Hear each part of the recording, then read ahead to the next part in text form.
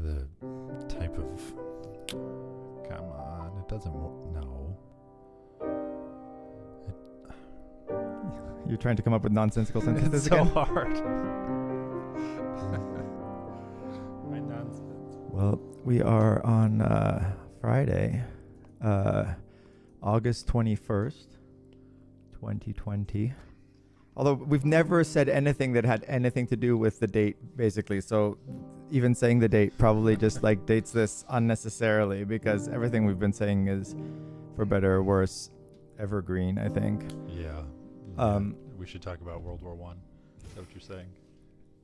I think we should talk about music, because Patrick and I have become very good friends through this process, and we, I think, share a lot of things in common. But I found out yesterday music is not one of them. That you have an absolute inability to even hear music as beautiful, or is it just what happens when you hear like non-lyricsed music? The best analogy I have is like there are people that are face blind and I'm tone blind, or I don't know, atonal, tone deaf, whatever you want to use. Music just doesn't enter my brain the way it appears to enter others' brains. So you just have an indifference. You never are struck emotionally by it. Very, very rarely. Like, I think all the time about what Spotify must think of me and how boring they must think I am. Like, I play the same songs over and over. If I find one that I like, I just kind of like it. It's often like many people have told me that the music I like doesn't sound like music to them, and I don't even notice. What does it sound like? Strange sounds. Get a little closer to the mic if you can. Strange sounds in sequence. Yeah. Strange sounds in sequence. Like maybe speech sounds. I like listening to like heavy speech. Right. But I mean, I wouldn't even call it lyrical. I would call it speech sounds. So yesterday I was, we were listening to, what's that? Could you turn this up a bit? Yeah, I think you should just get closer to Not it, or bring, or physically move up. it closer to you. It's no different. It just, yeah, it's fine. It just sounds better when you speak it closer into it, I think. Yes. Oh yeah. There you go. There's that beautiful radio voice. Today on. But yesterday we were listening to my one Spotify playlist that I have 1,000 songs on, and it goes everything from, hip hop to Chopin to, electronic music. And I like the kind of sudden shifts in mood. Other people are, a little more sensitive to that. But then this like Neapolitan folk song came on, and I started translating the words for Melody and Patrick, and I suddenly see Patrick's ears perk up, and he's really paying attention, and then he says, "Can you do that again?" to another song, and then we proceeded to translate, 5 songs in a row, and you seemed more struck by the content and the translation than you were by the music itself, or you could feel my being moved by the music. Partly I could feel you're being moved. Partly I just loved and enjoyed the scene. I love the process of adaptation and translation. If I could teach a class at some point in the future, it would be about adaptation, where we would read a book, watch the movie based on the book, read the book again, watch the movie again. Perhaps like learn the history of a battle or a ballad or a love affair, and then listen to the song, and then watch the movie, and then, like read the diary. And then I love triangulating something that happened, or an emotion or a thought, from multiple points of view. And I think it was also, there was something kind of lovely about the fact that these ballads or folk songs, I don't know, have they been translated into English? Possibly, but like it just felt like I was gaining access to a scarce resource with having an Italian in a hot tub translate these folk songs to me, and I enjoyed your passion. And you know what it is? Of course, I'm thinking, while I'm doing it, I'm thinking how much is being lost in the translation, right? Yeah, and I'm trying to approximate something that just can never be really communicated. But I do love the essence of it, and I do hope that I can do this. I would translate. I enjoyed translate. My father was a poet, and I would translate his poetry sometimes, and I love translating. I had to translate the Neapolitan folk songs first from Neapolitan to Italian. When I first became passionate about this music, there was a guy named Roberto Murolo. If you have Spotify, he's on there. He's amazing, because a lot of Italian folk songs are just destroyed by cheesy overproduction with big orchestras, or even worse, like, 80s like synths or something. Like I remember you go to Capri, off of Naples, and there was this one bar that they would have these three guitarists who were just singing these old folk songs. And then one day they bought like a synth, and it just like made me so devastated that they just were like destroyed these songs with these. You really should just be guitar and voice, and that's it. And so this guy, Roberto Murolo, and you can find him on Spotify now, thank God. He recorded 12 CDs at the time. I was in high school, I think. And they went from the year 1200 to the year 1960.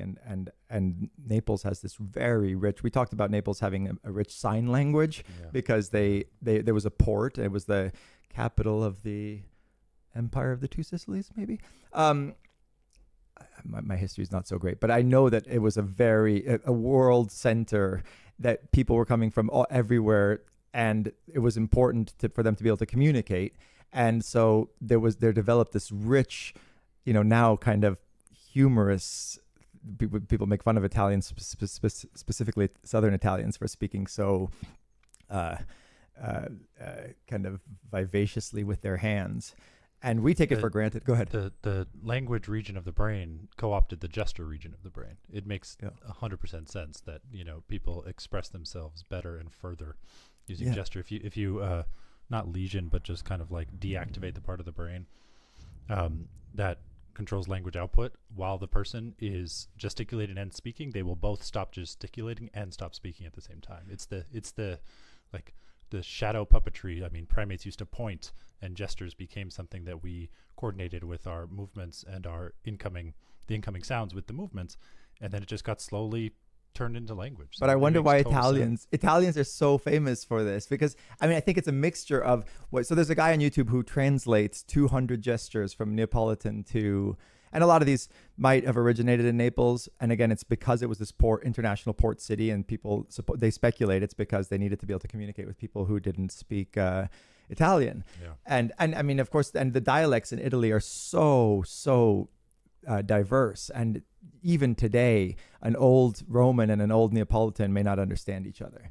They're that different, and they're like different as French and Italian. So by that hypothesis, China might have a lot of gestural, because they have so many different languages so close and so many dialects, and kind of they're a continent amongst themselves. But I wonder, it's a mixture. I think it's a mixture of this practical reason and also just the Italian personality, which happens to be, very expressive, right? Mm-hmm. For lack of a better word.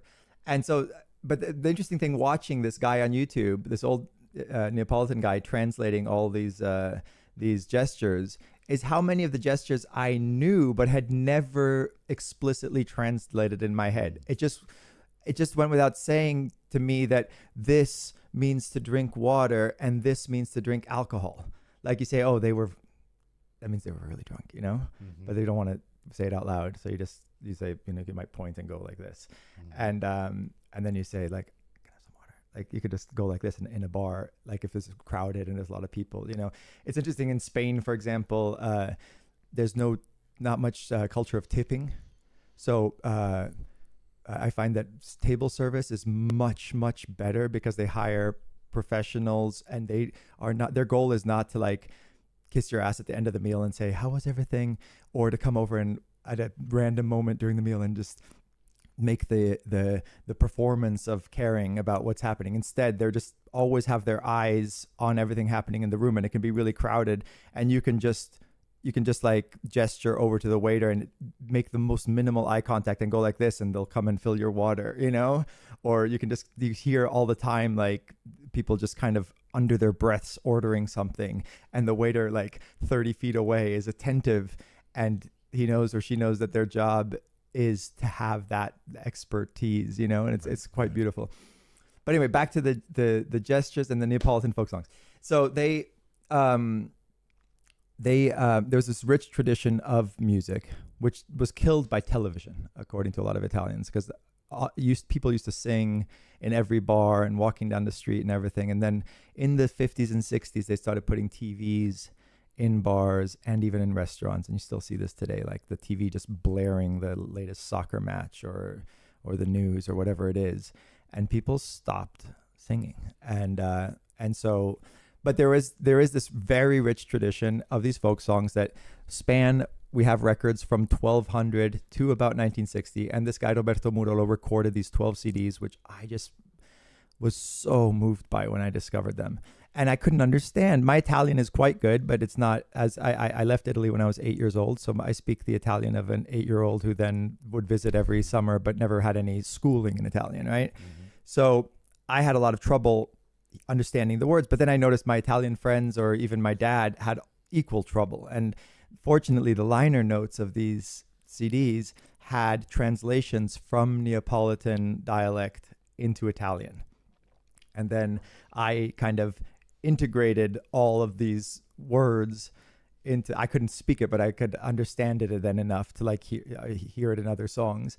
And so yesterday when the songs came on, I was remembering, I was translating from Neapolitan to Italian and Italian to English. And a large part of my joy, or maybe a small, like single-digit percentage part of my joy, was actually watching you live revise the translation and think about the differences between some concepts, or going back and be like, no, it wasn't the star meets the moon, it was the wind meets the trees, or, you know, like going, and to me, that's just, there's,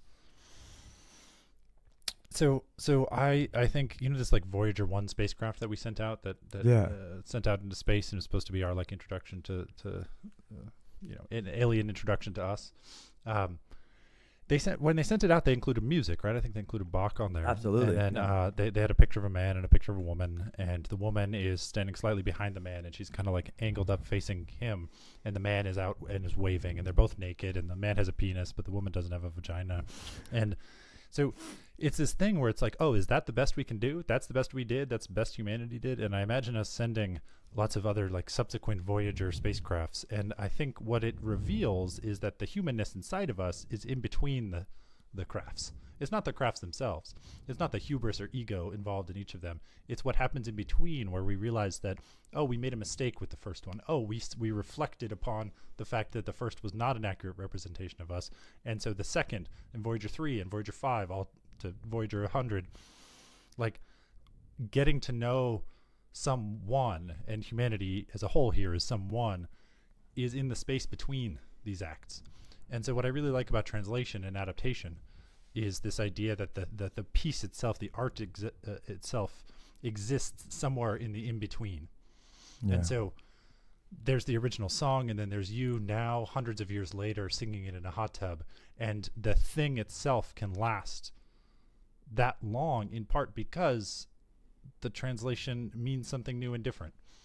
You know, just recently, a colleague of mine had sent me an email where he had read a 1300-year-old Chinese poem, and had been walking around in his backyard, and it reminded him of the poem. And so he sent me a little email, and it's like the half-life of such a thing, the half-life of that poem is 1,300 years. It's still having an artistic effect 1,300 years later, because of our capacity for adaptation and translation, because we don't take things literally. So those are the parts I love. I remember someone telling me that the reason that they memorize poetry as part of the like educational system, now we think of like rote memorization as maybe an unnecessary part of like learning, because we can just look things up so easily. But this Chinese person said that the reason that this is such an important part of Chinese education is that when you go through a difficult period in your life, you know, like somebody dies, or you have a separation of some kind, or when you have these poems memorized, you they suddenly just well up in you, the important lines, and they can help you like confront difficult periods in your life. And yeah. I just found that so beautiful. Yeah, that is really beautiful. That really is. So while it is true that my biggest fear in life is driving a car, or actually being in the passenger seat and someone saying, "Hey, do you want to DJ?" That's my biggest fear in life. There is the possibility of musical artistic experience affecting me, right? So the number one artistic experience in my life has been the Russian film Leviathan. Number two, I'm leaving blank for like some future artistic experience that may or may not happen. Number three, though, was in Granada, Spain, flamenco dancing. And the guy was tap dancing. I think that's part of flamenco. That's a normal part of it. He was singing, tap dancing, and had a guitar. And I have never seen a body move that way. I always knew that like the voice box and larynx was one of the most complicated musical instruments on the planet with the largest dynamic range and all these interesting facts. But I had never seen someone's full body be turned into like a violin string. It was so beautiful. It was so amazing. And it's there. It's in number 3. But I even despite my ability to appreciate it, even with my lack of ability to appreciate it, the whole thing, the gesture, the vision, the everything was so gorgeous. But it was mostly, I think it seems like I often marvel at the how utterly distinct the different senses are and how each one is totally irreducible to the others. So if someone had never seen before, there is no way that they could deduce what it's like or have someone explain what it's like to see in terms of the other senses, right? Mm-hmm. Yeah. And so it seems to me like when we send out this this record and the golden record in Voyager 1, it seems kind of like assuming that these aliens are going to have, right, ears that experience sound the way we do. And now it's obvious that what an assumption that is, because even other humans don't have that. So like you don't have. What a tragedy if the aliens were all just me's. And it's like, okay, Bach, like they probably are. And they probably are. Maybe they even have senses that have nothing to do with any of ours, they right? Echolocate, and they don't care about Bach. Actually, their Bach is their version of music is a sculpture. If you echolocate, right? It's you fly around like a bat. You fly around a sculpture, and that's the artistic musical expression. But then so it's on the one hand, I think that somebody obviously someone who's tone deaf or actually deaf will never be able to appreciate music, even if they see the beauty of somebody playing the piano and they say, wow, look at their fingers dancing around on the keys. They're missing the point, right? So in the analog with vision, I mean, there's a wide range of ways that people see. There are people that are aphantasic, that have zero visual imagery. So if they close their eyes, they cannot conjure visual images at all. It's at 0. Mm-hmm. There are people that are very, very deficient, and there's some people that have, according to self-report, extremely rich internal visual lives. And I've asked a few people, like, kind of what's happening inside their head, right? Like, that's the only question I really care about. And one person said, like, the inside of their head is like a small television 100 feet away. That's how the memories happen. Mm-hmm. On the small TV 100 feet away. One person said it's kind of like a slide reel that comes in about 1 hertz, 1 per second. I live mine, kind of, I close mine, and it's kind of like I'm there, but it's an extremely low fidelity version. Kind of darker for me. Like, yeah, it's extremely dark. I have very few colors, but I can walk through my childhood island like fully. Right. But I imagine also there's no reason to believe that range does not also exist for acoustic or internal speech or internal musical ability, right? Yeah. It's internal imagination. I cannot close my eyes and play a song in my head. So maybe I have aphantasia, maybe I have atonalasia, or whatever the hell. Acoustic. Beautiful place. Atonalasia. And my cousin Claudia had a boyfriend when I was like 10 years old named Hugues de Montalembert. And he was this amazing French man who wore, remember Back to the Future, the silver, when he wears those like silver glasses when you see Doc coming back from the distant future. So this guy, he was a French painter, and he was in like downtown Manhattan when it was still quite dangerous. And he was in his studio painting, and these thieves came in asking him for money, and he didn't have any. And they got more and more frustrated. And there was a bucket of acid that he had been using for some art piece, and they threw it at his face, and he instantly went completely blind. Okay. And he didn't want to be. He wrote an autobiography called it Eclipse, and one of the best books I've read. I mean, I read it when I was like 14, and it still stays with me. And I remember him saying, first of all, he wore these glasses because he didn't want to be pitied. And he said if someone saw their own reflection in their in his face, they would. At first he wore a black kind of band as if he was going to be executed, but then that was too dark, so then he started wearing these silver glasses, which were just so. He was such a cool dude, and he would like go swimming and skiing and do all these like things, and in the book he describes like just going out of his apartment like a month into his blindness and walking 80 blocks to like, from like downtown to like Harlem to prove that he could still do it. But the hardest thing for him was forgetting how to imagine what it was like to see. And he said slowly, it became harder and harder to imagine colors and to remember what things looked like. And that was the most difficult thing to let go of, which eventually it just went dark, you know, and it was dark even in his imagination. At first it hadn't been. But that just even still now gives me chills, like the immense loss that must represent, you know. Yeah. He would do practice. He would practice visualizing and yeah, I can only imagine going blind, and I would just kind of sit and cherish my visual memories. I'm so very visual, and I mean, maybe it's a finite thing, maybe it's a zero-sum game, and the brain can only have so much of each sense adding up to 100, and mine is like 91% vision. I think he was 40 and he lost his sight. And then there's the famous Oliver Sacks article about the guy who gained sight for the first time when he's 40, right? I wrote the update to that. Did you? I did, for New Yorker, yeah. Well, I mean, I read 20 years ago, and it stuck with me so much, because the idea that first of all, I remember that the senses aren't reducible one to the other. We take it for granted that if something looks and feels circular, that's because there's a similarity. But I remember they would show him a circle and then have him feel a circle, and show him a square and have him feel a square, and then try and have the match up without having the other sense. And it was impossible, right? Yeah, that's Molyneux's problem. It's like a 400-year-old philosophy problem, right? The Scottish philosopher William Molyneux. And I don't know it.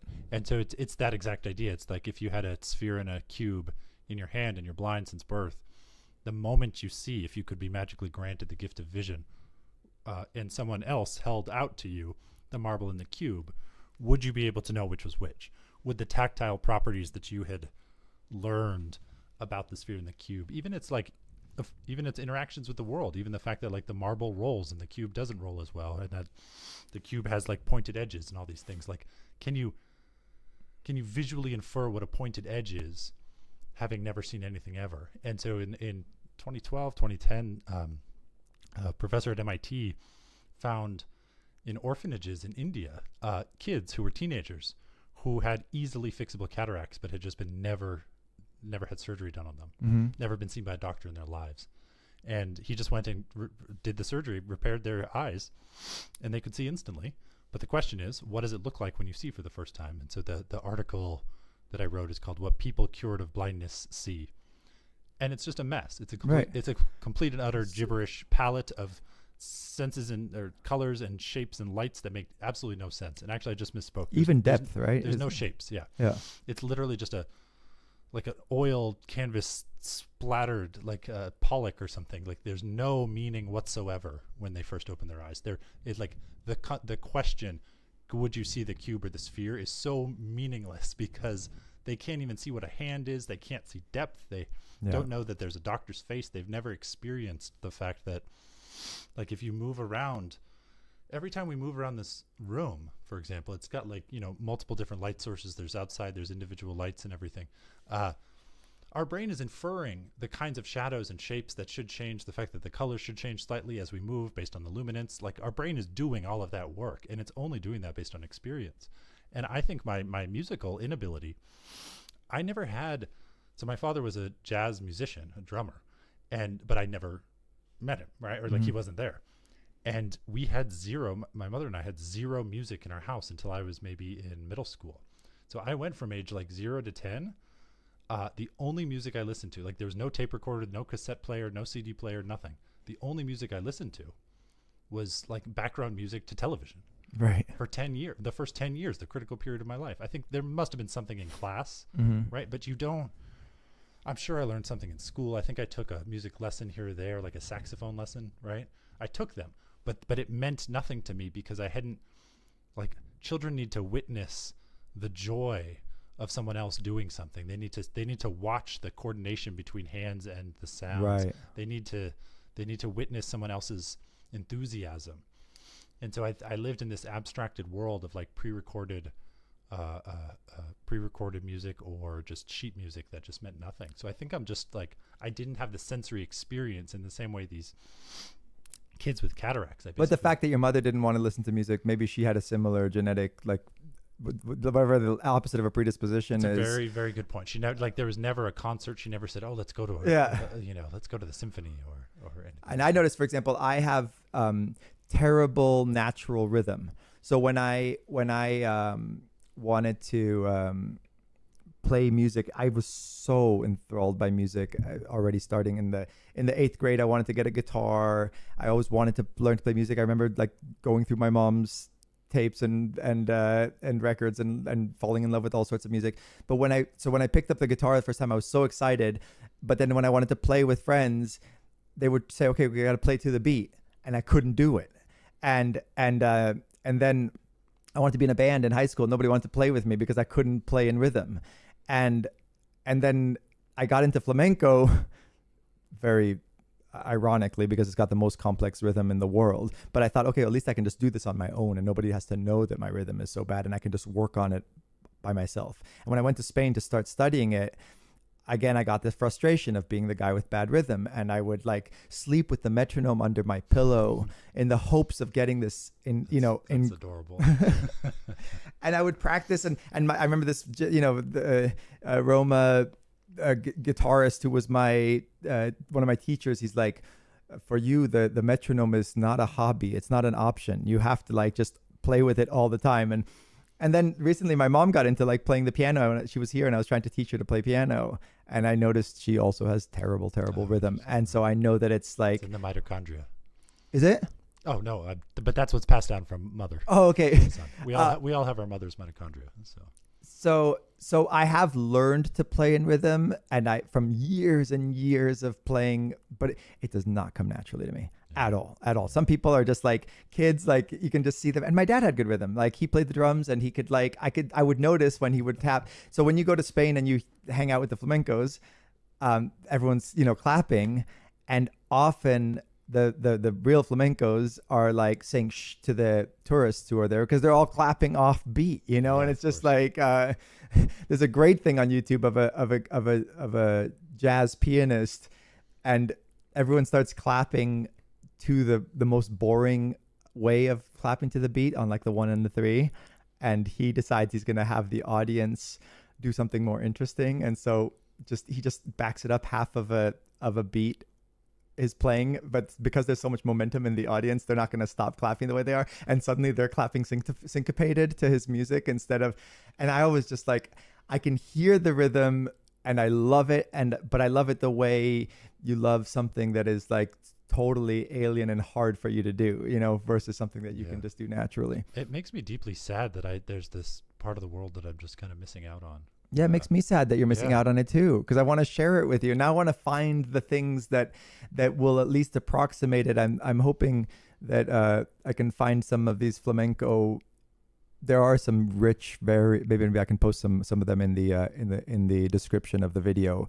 There's some real gems of flamenco dance and rhythm and music that you used to have to go. So I went to Spain in 1998, having been playing flamenco for about 5 years. I got into flamenco because two reasons. The main reason, my father was good friends with Keith Richards, and I was like 15 and playing electric guitar, and I was in Rome for my usual summer stint there, and the Rolling Stones were in town.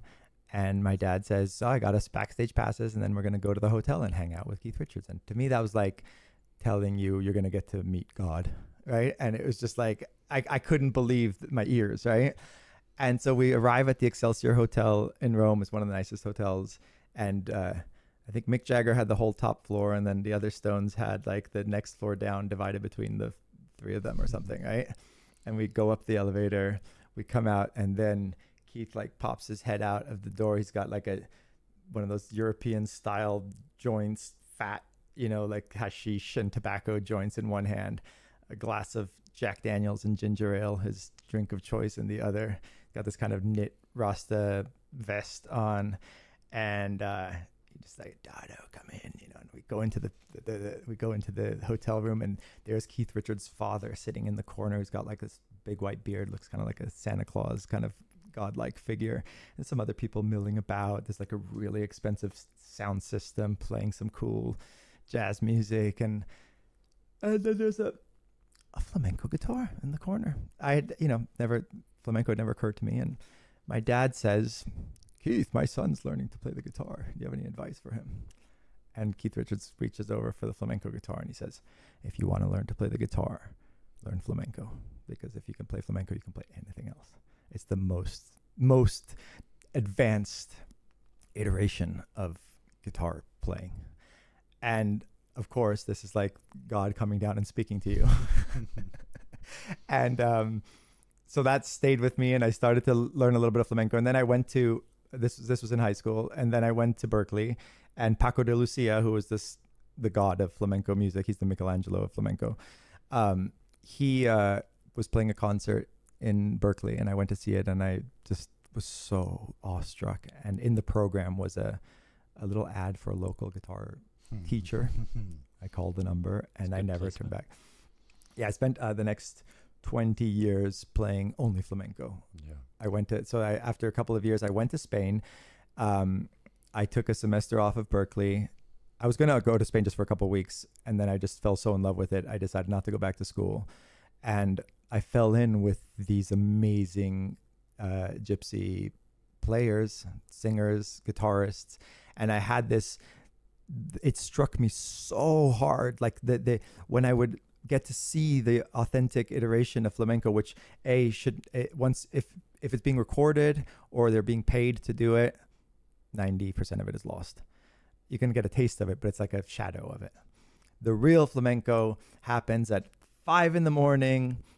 when you've been waiting for, drinking and all, just hanging out in the bar, and all the tourists have left, and all of the, this magical moment just wells up. And there was a guy named Paco Valdepeñas who had like 3 teeth here and 2 teeth here, and he was 78 years old, and he took me under his wing, and he would like take me to the bar, and I had a little like mini DV camera, and they hate being recorded, but they also have such a respect for age that if Paco told them that it was okay for me to film it, they couldn't say no. There's like, he was the elder statesman. And so he would he'd say, okay, pull out the camera now, and then like, it'd be like 5 a.m. He'd gone to the bathroom and done like 8 lines of cocaine. And like, I didn't partake. So then at like 6 or 7 a.m. I'd get tired and I'd go to sleep, and then I'd come back at 3 p.m. and they'd still be there hanging out. And these just magical moments of flamenco would happen. And by miracle, I got to film it. And that was my first documentary. It was called Flamenco: A Personal Journey, which I went and I ended up spending 6 months and got the absolute just privilege and honor of getting to witness these moments. Now it's become a bit of a kind of cult classic in the flamenco world, because at the time they used to always say like, oh, flamenco's dead, it's not like it used to be in the in the old days. But I knew I was living something that in 20 years they were going to be saying that was a magical moment. And is this when you met the guitarists who wouldn't play if other flamenco guitarists were in the audience? No, so that's a famous tale that from the like 30s and 20s. It's very interesting, the parallels between blues and flamenco, because they're both kind of very emotive, very rich traditions that are born out of like an oppressed people minority in a culture, and mixing the kind of their own roots with the roots of the culture. So in Spain, you have the gypsies came originally from India, and then they came slowly through Eastern Europe, some of them through Northern Europe, and some of them through North Africa. And then in Spain, they found a place to settle, and they bring with them all of these traditions. You can hear still the Indian roots in flamenco. You can hear the North African roots. You can hear the Eastern European roots. And you can hear, very importantly, the Spanish folk tradition. And because the Spanish were very racist against gypsies, not so much so as in other places, because they did get to settle down and kind of plant roots a little, but there is still very much racism even today. They said, well, it's not a gypsy thing, it's a Spanish thing. Because if it was a gypsy thing, why isn't there flamenco anywhere else where the gypsies are? Why isn't there flamenco in North Africa? Why isn't there? So of course the answer is that it's both, right? And then you have the same thing as you have with jazz and blues, where you do have white people who can play very good jazz, and you can have white people who can play blues, like a Stevie Ray Vaughan is an amazing white blues guitarist, but it has a different flavor, and you have to just admit that. Like, there's no Paco de Lucia is not gypsy, but and he probably is the equivalent of, I don't know, who's the greatest white jazz pianist or something, but there's a different kind of personality to the music when it doesn't come from this deep feeling of having suffered. And this was like one of the ongoing themes in my film, that they're always saying that if you haven't suffered, you can't play. And I remember saying to one of them, well, would you rather have suffered and play good flamenco, or would you rather not have suffered? And he says, well, look, if you put my arms against the wall like that, no one's going to choose to have suffered. But I am glad to have been through what I've been through and be able to express it in the way that I do, you know? And if you don't, if you have a easy life, you're just not going to have that, you know? So anyway, I don't know where I was going with that, but no, go ahead. I'm just telling my journey into the flamenco world. It's kind of like there's no one point to the story. It's just something that influenced me so much. And then when I went back to Berkeley and went back to study with Dreyfus on Heidegger and the whole being in the world like philosophy, I had this real manifestation of it to look back on. And there were so many parallels, which I explore in the movie, that, you know, there is this kind of self-contained world that wasn't there to be discovered. Like, it's not like the world of jazz was somewhere to be, you know, waiting to be discovered. It was created, but then it exists as a real thing. And only the people who have the skills to listen to and play this music are able to appreciate all the meaningful differences within it, you know? Mm-hmm. Anyway, I could go on forever. Do you want to play something in the same way that yesterday I did a reading from Elegance? I think I need to prepare for that. So let's do that another day. Great. And then, but what I will do is I'll put some of my favorite flamenco and Neapolitan YouTube clips in the description, and people can listen, and then we can maybe talk about it. So the height of artistic musical impact on me, and this is something I'd love if you could break me out of, is that would make a really good accompaniment to a radio play or a movie scene. When I experience a piece of music, the highest honor I can give it is, oh, that would make a really good soundtrack. Right. And I know that's deeply flawed, and I know that's deeply problematic, and I wonder also, so I speak one language, okay, which is English. That's it. I speak zero other anything. Like, I have no ability to coordinate motor output with incoming sounds. I'm bilingual. Have I told you that? No. I speak exactly 3.14 languages. Okay, I like it. Yeah, that's good. I think that's Douglas Hofstadter's. He coined it, but I realized it was true for me too. Yeah. 0.14 French, Spanish, Italian, and English. Go on. No, I just want. So a thing I most want to happen to people. So basically, like, humans are kind of infantilized primates. We kind of self-domesticated. This is one of the theories. Like, we have extremely large heads. We learn for way longer than we should. We don't finish growing or developing until about 25. And this is, of course, very, very unnatural in the animal kingdom, right? Like, you gotta deal with the exigencies of land and nature and evolution like pretty quickly, but we have this prolonged development. So we're effectively infantilized. And one of the consequences of that I like thinking about is maybe there's some genetic, like, regulatory thing that kicks in that actually induces a second critical period later in life. Because infantilization is just zooming in on the early parts of development. Maybe the total extended lifespan, maybe if we ever hit to be like 150 years old or 200, a second critical period kicks in. And I have long dreamed about a second critical window. And the first thing I would do is try to learn music. The first thing I would do is, like, absorb myself entirely. I'd go to Spain. I'd learn flamenco. I feel completely, like, solidified now. Like, I have zero ability to, but I really, really would. If I could take a drug that would induce a new critical window. Yeah. First thing I would do is go try to learn. What about other languages? Do you think there's a relationship between the not speaking the other languages and not appreciating the music? I think absolutely. I think 100%. Why? I guess it's N of one. It's anecdotal, but I just, in my head, like, I don't hear languages as well. Like, so if I listen to a quartet, I'll have friends that are musical, who are like, oh my God, the bass player. Oh my God, the drummer. And it's a single wash of noise to me. I cannot carve out individual instruments, individual players, individual like Yeah. acoustic layers, chords, tones, anything. There was a mathematician Just like one. this. There was a mathematician I heard about, and a bunch of other mathematicians were talking about the relationship between and the parallels between mathematics and music. And he was getting more and more frustrated. And he goes, finally, he said, "But gentlemen, I don't understand. Mathematics is beautiful." And so he could see the beauty in mathematics, but not in music. And he didn't understand how they could possibly compare the two. Most people Maybe would see it the other way around. He's my grandpa. Yeah. But fortunately, you are able to see beauty in other things. It's not an inability to recognize beauty. It's just in this particular domain. Yeah, and so it's this particular sensory domain. But Yeah. it's still deeply sad to me that I'm missing it. and it's ironic that you've got my guitars and that sculpture behind you. Have you noticed that It's all sculpture? it's all a facade now. Look at this. I Look, don't but even look see behind musical you. instrument. That's supposed to be a sculpture of music. Uh-huh. Uh, My favorite place to be. but it's a visual manifestation of it. No, I get vision. Yeah. I have that. All right. Well, let's stop for today.